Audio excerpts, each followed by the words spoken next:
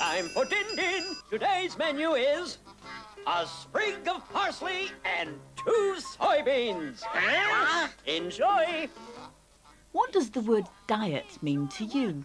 It means that someone wants to lose weight when they think they're fat and they eat healthy foods. Giving up all the fattening food like grease, fat and like chips. They just lose weight, lose all their calories. You don't eat meat or chocolate or anything like that. Most people associate the word diet with losing weight. But what the word diet really means is simply the food that we eat. And food can be a complicated business. Think of the body as a machine. In order for my car to run, it needs petrol. Petrol is the car's fuel. But people are a lot more complex than cars. In order to keep a human body functioning, we need many different fuels. The human body gets its fuel from food. Hang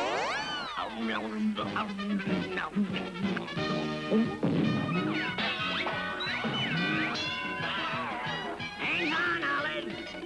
I am on my way. We need fuel for energy to move around and keep ourselves warm. But unlike cars, we also need it for growth and repair.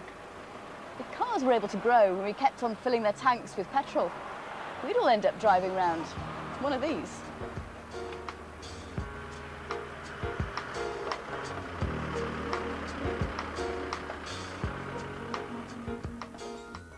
But what do we mean by fuel?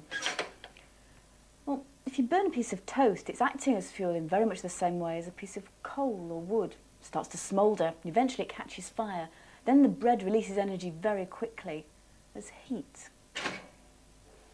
If you eat a piece of toast, your body also uses the bread as fuel. But your body has a way of releasing the energy much more slowly and gradually. The energy we get from food is measured in kilojoules. Different foods provide us with different amounts of energy. With the energy you get from eating a single slice of buttered toast, you could cycle for about 20 minutes, sleep for 2 hours, or swim 10 lengths of an average-sized pool.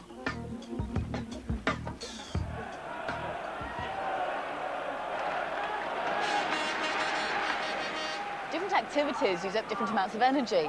Just watching a football match, for instance, doesn't use up nearly as much energy as I would do if I were one of the players. If I ate like a player and didn't work like one, though, I'd soon be in trouble. So what does a footballer eat? Ray Wilkins has played for a number of British and European clubs. I take in buckets and buckets of pasta. Whether it's helping, I don't know. That's up to other people to say, but I take in a hell of a lot of pasta and jacket potatoes and boiled potatoes and whatever. And I think, without any question of a doubt, that it's definitely helped me last as long as I have done.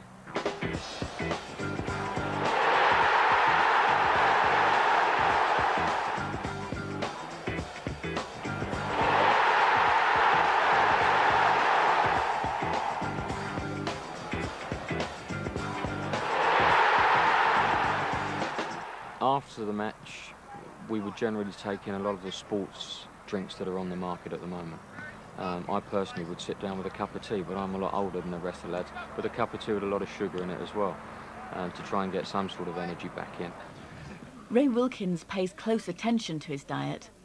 However, this has not always been the case. I can always remember when I first started playing, our pre-match meal was an 8-ounce fillet steak. And that 3 hours before you're actually going to play a game now has been proven it's absolutely ludicrous to take on board. It was only really when I went across to Italy that I was really educated in the sort of foods to eat. For instance, when we have meat in this country as our meal, it's normally the major part of our meal, where in Italy it's the minor part of the meal, and the vegetables and the pasta are the majority. And I think that was one of the first things I learned anyway, and I attempt to live in the same vein now. Go, come on, let's go. Let's go. For these apprentices, circuit training helps to build the stamina they need for the game. But British football clubs are beginning to realise the importance of nutrition in maximising their players' potential. Crystal Palace has brought in Karen Reid, a sports dietitian, to give them advice. It's important not to fill up just on the chicken, but to fill up on all the rice as well, because that will give you plenty of energy. Every so often, if you fancy a chocolate bar or a packet of crisps, what do you do? I do have them still. You do have them still? Yeah. As often? Yeah. Yeah, because those sorts of snacks, like chocolate and crisps, the crisps have a lot of fat in, and the chocolate has a lot of fat and sugar, and it's not the healthiest way to get your energy. So you could choose something like a currant bun, or having a fruit scone. Those are good ways to get energy. Or choosing something like a banana. That would be a really good snack between meals, rather than having the crisps or the chocolate bar. My general advice is to think about refuelling after each training session, after each period of exercise, and to prepare for a game well by eating plenty of high carbohydrate foods, the pasta, bread, rice, cereals and potatoes at their meals and snacks before a match and before training, and also to have plenty of fluids. I think players are becoming more aware now of what to eat, especially before games, and they are making, I think, brave efforts to put it right within our game. Everybody needs to eat a well-balanced diet, but how do we know which foods to select? We need many nutrients on a daily basis in order to stay healthy. Most foods are full of nutrients. In a market like this, you can buy all the nutrients our bodies need. There are three main nutrient groups in foods: carbohydrates, proteins, and fats. Hi. Hi. What's that? That's interesting. Cassava. What do you do with it? Well, you peel it up, chop it and boil it. It's a bit like potato. Carbohydrates are a high energy food, and root vegetables are a good source. There you go. Right, thank you. Other foods high in carbohydrates are bread, cereals, pasta and rice, and fruits, which contain natural sugars. Protein is needed for growth. It gives us energy and helps to build the body. Up to the age of 18, your body's making new cells all the time in order to grow. But once an adult, new cells are formed to replace the old ones over about 7 years. Fish is really rich in protein, so is meat and cheese. Fats are the highest energy food source. They digest very slowly in the body. If you eat more than your body needs, layers of fat can form underneath the skin, but you do need a certain amount of fat to help cushion the internal organs, protect the bones, and insulate you from the cold.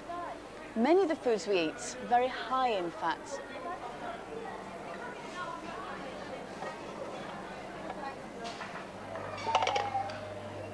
But that's not all. There are other parts to our daily diet that we need in order to stay healthy. There are very many different minerals and vitamins that we need, each of which does a different job in the body. For instance, vitamin C helps us to heal when we cut ourselves. Vitamin D helps to build up strong bones, as do many minerals, such as calcium, that we find in dairy products, especially in milk. If you eat a good, balanced diet of fresh food, you should get all the vitamins and minerals that you need. There are all kinds of opinions about what we should and shouldn't eat. Let's take a look at a popular meal, the hamburger. Hi, Pete. Hi, Helen. Come and sit down. Here. Dr. Peter Rowan knows a lot about what goes into foods.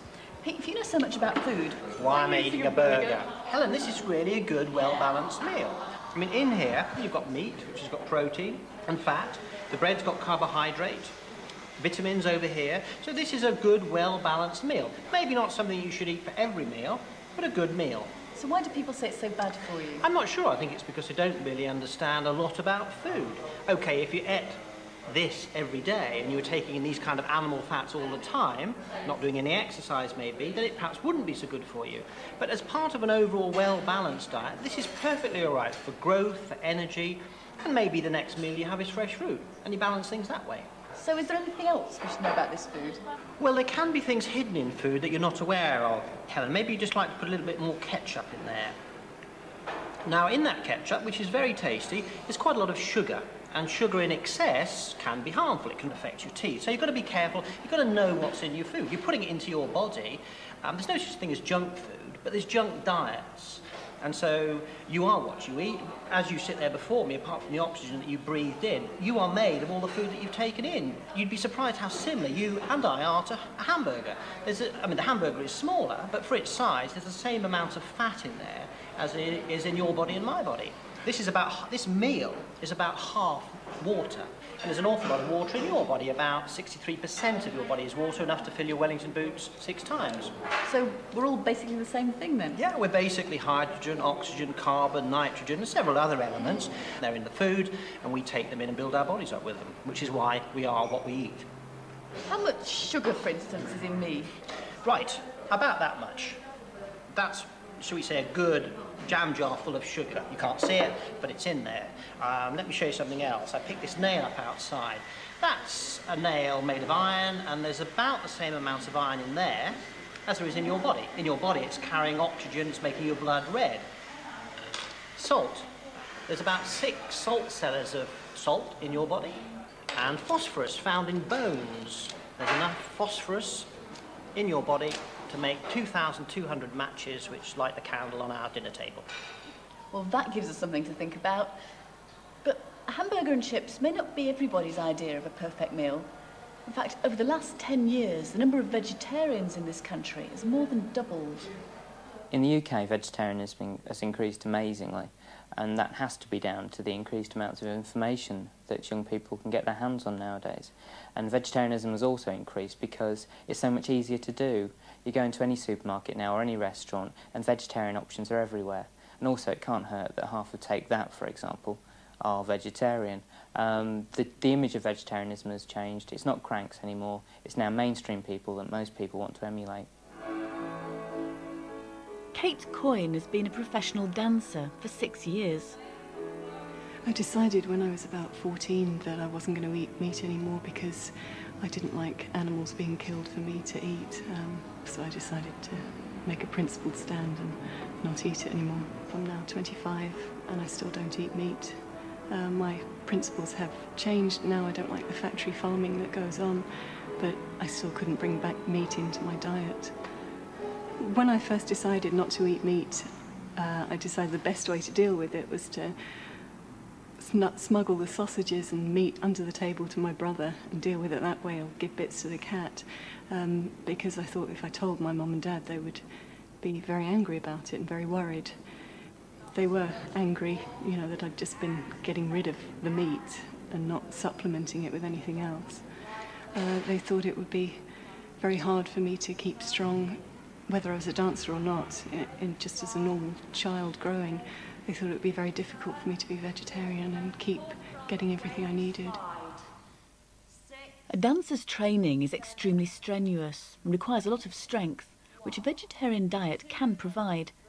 But in the past, Kate's parents weren't the only ones to express doubts. I once worked for a wonderful director who didn't think it was possible to be a dancer and a strong dancer if you were vegetarian. He was very surprised when he'd found out that I was vegetarian. I have to be very careful, obviously, that I'm getting enough protein, enough iron, lots of constituents of a diet that I need, but possibly no more careful than any of the other dancers who are very careful about what they eat, or athletes. We train very hard. But I think one's diet is very much what you need, trial and error. A typical lunch when I'm working here, which is most of the year, would be probably a sandwich because it's quick and easy, with salad or cheese or avocado, egg in it. A yoghurt, maybe some fruit. It doesn't differ from what everyone else eats, really. Some people might have a meat sandwich, but I don't get laughed at in the green room because I've got some strange food. At the moment we're working towards a piece called Sergeant Early's Dream, and I haven't adapted my diet to do anything special. I just eat what I normally eat.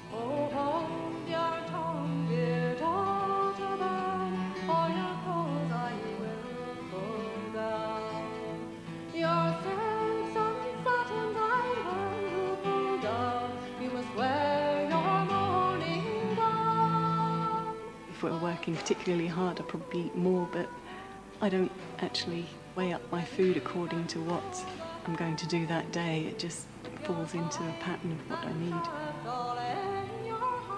People say to me it must be very hard being vegetarian, but in fact I never think about it.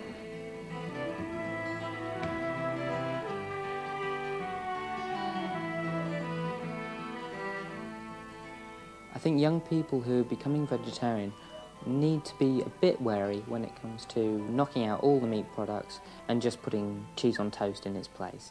You need to have a good, healthy, balanced diet. Now that means lots of nuts, grains, pulses, which sound very confusing, but really they're just beans on toast and pasta with a tomato sauce and some green salad. It's actually very easy to have a very healthy diet. And one way to make it easier is to get yourself a really good cookbook and see the kitchen not as an intimidating domain for adults, but actually an adventure playground with lots of new foods that you can discover beyond the beef burger.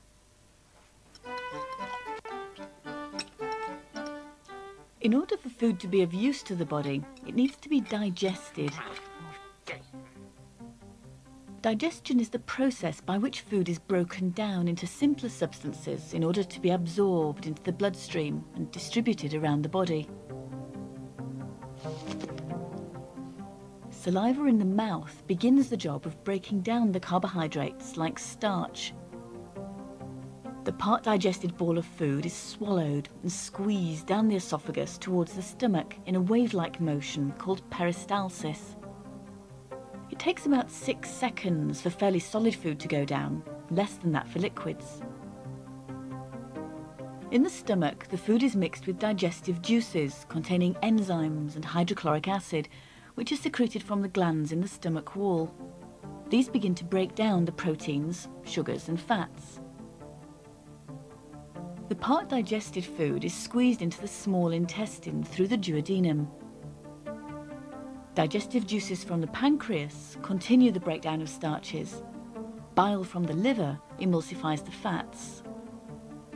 Inside the small intestine, villi increase the surface area and aid absorption of small molecules into the bloodstream. By the time the mixture leaves the small intestine, almost all of the digestive food will have been absorbed through its walls. The rest travels very slowly through the colon, where the last stages of absorption take place. What is left is largely fibre, mixed with bacteria in the colon. This is finally expelled through the anus. During digestion, the body takes in what it needs from the food that you eat. If you take in more than you need on a daily basis, then the body stores the excess as fat. Now, fat's a very concentrated source of energy, so what this means is that you're carrying around a fuel source on your body. And Dr. Mike Stroud is Director of Physiology Research at the Centre for Human Sciences in Farnborough. Mike, what are you going to do? Well, your body stores fat both inside it and under your skin. And if I measure how much fat you've got under your skin, particularly if I do it at different places around the body, then I can say how much you've got all in all. How much fat do you think I have? Well, I actually think you're about average, about 25%. But if you wanted to reduce that, a good way of doing it would be through exercise, so have a go on the treadmill.